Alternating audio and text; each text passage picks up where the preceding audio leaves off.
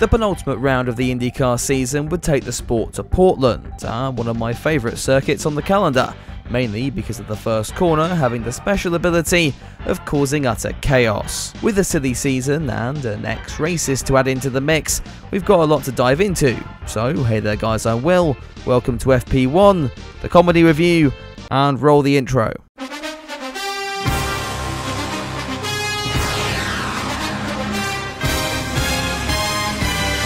Right then, let's start with the news, and if you're wondering why this video is so late, it's this section and the dread I feel trying to cover it all. With Formula 1's silly season about as exciting as Chip Ganassi in bed before he flattens you.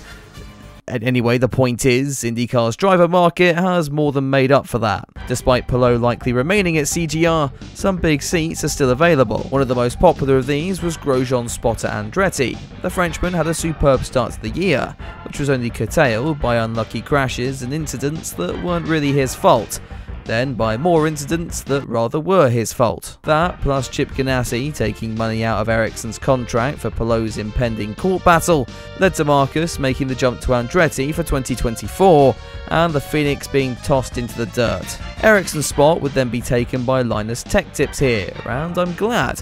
For him, obviously, but also now because one of my videos will age well for once. Grosjean, meanwhile, has been linked with a reunion with Dale Coyne Racing, which sadly means the demise of Stingray Rob. Looks like that's the end of my IndyCar coverage then. Now that's all for 2024, but the silly season doesn't really stop there, as after suffering one round of Connor Daly, Rahal, Letterman, Lanigan decided it would rather field a racist for the remaining 2 races. Yuri Vips hasn't driven a race car since leaving a championship that openly admitted to wishing he would f*** off. However, having gone under some BS PR rehabilitation, he's been fired a lifeline. Interestingly, we never hear from him on the radio though. Guess that was too much of a risk from the NBC crew. On the bright side, we did get this stunning summary of his racing career that looks like it was made on PowerPoint. That was shown during practice, and rather interestingly, IndyCar have now extended their highlights packages to these sessions to almost half an hour. Rather confusing where they found the highlights from though. I'll be honest with you all, practice 1 was a little bit boring this week. A few cars straight line turn 1, and Rosenqvist forgot he still had one weekend left with McLaren as he straight lined it into the wall. But otherwise, that was pretty much it. Oh, and Ryan Hunter-Reay's dementia kicked in. But yeah, besides that, all else you need to know is that Lundgaard topped the session, and enjoy looking at his name at the top of the standings because he becomes completely irrelevant after this. P2 would at least be a little more interesting, as Grosjean decided it was time to do Grosjean things, even bringing Callum Ilott for a ride towards the end. We'd have red flags too, and having managed to go a whole video without mentioning his name at all last week, Stingray was back to his best here in Portland. We likely won't have many more opportunities to use this, so enjoy.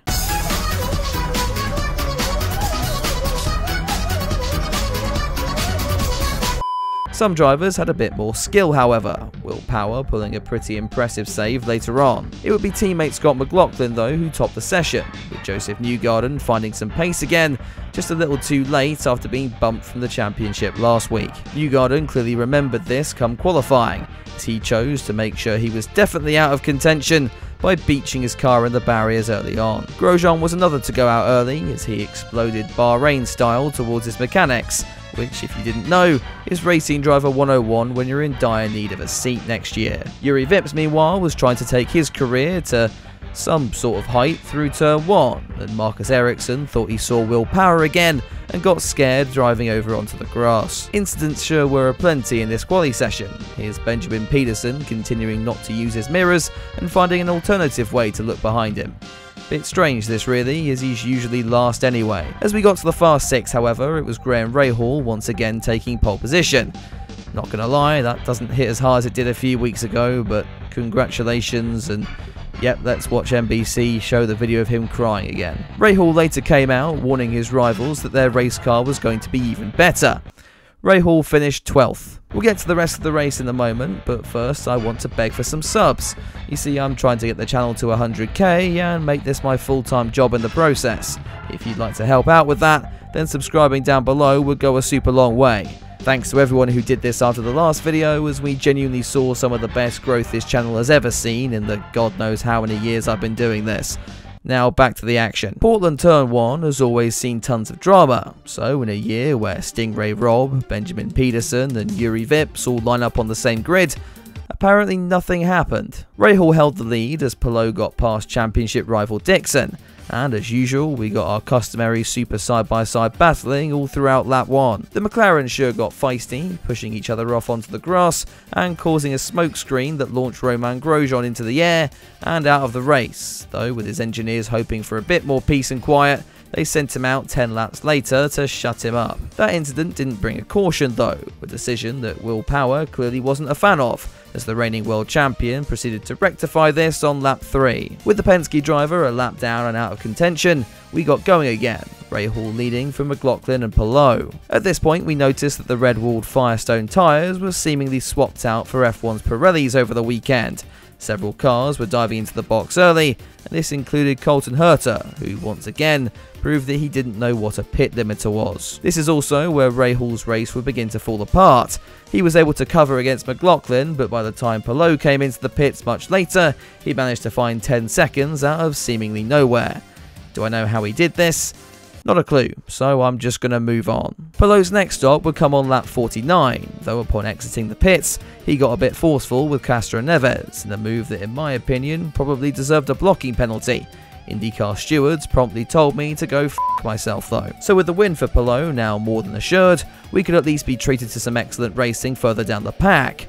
Rinus VeeKay was sure having a fun afternoon, especially for a man so irrelevant this might actually be the first time I've brought him up in these videos. There was more drama going on in the battle for Rookie of the Year. Marcus Armstrong was looking in good stead despite missing out on the ovals, though his Ganassi crew, being secret Canapino supporters, clearly wasn't helping him much. Talking of Canapino, he was now in a pretty decent position. Actually, never mind, our boys f***ed it. This would bring out a caution. Eventually, you see IndyCar officials seemed to feel bad for Felix Rosenqvist for some reason. He was yet to box, and so was allowed time to pit before the race was neutralised. Shockingly enough, this move didn't make the stewards particularly popular with the drivers. With lap cars giving Palou a nice buffer and Rosenqvist needing to look after his tyres anyway, from there it was a fairly straightforward journey to the checkered flag. Palou crossed the line after 110 laps to win the race. Oh, what, in the championship as well? Sorry, I didn't think the coverage ever brought that up. Palou was the first man since Sebastian Bourdais to win the IndyCar title with races left remaining.